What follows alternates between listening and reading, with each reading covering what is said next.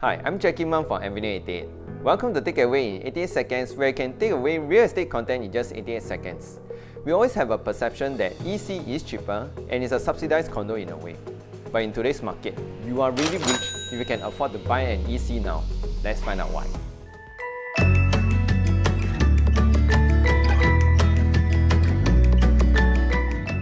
As we know, EC mortgage loan calculation is based on MSR and private property is based on TDSR.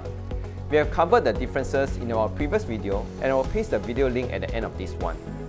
So with the income ceiling capped at 16,000 and with a 30-year loan tenure and based on today's stress test interest at 4.5%, your loan quantum will be at 947,000 only. Anything beyond this amount will be using your cash or CPF. So for example, a 3-bedroom EC will be around 1.4 million and with 947,000, your total outlay including the down payment, stamp duty and legal fee will be 547,000. And let's say if it's a 4-bedroom at 1.9 million, your total down payment will be 1.02 million. So you are really a baller if you can afford to buy an EC now. But don't get me wrong, I'm not saying EC is expensive and not a good buy, but instead, why still buy an EC now? It's because a new 3-bedroom condo these days will easily cost you 1.9 million and above. A 4-bedroom condo will be around 2.5 million and beyond.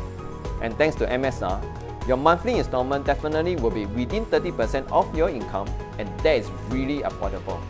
And based on past data, all the EC homeowners always make a handsome profit when they sold their place.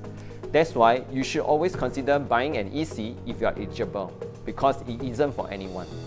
So if you want to find out if you are the real baller, give us a call or drop a message. Till next time.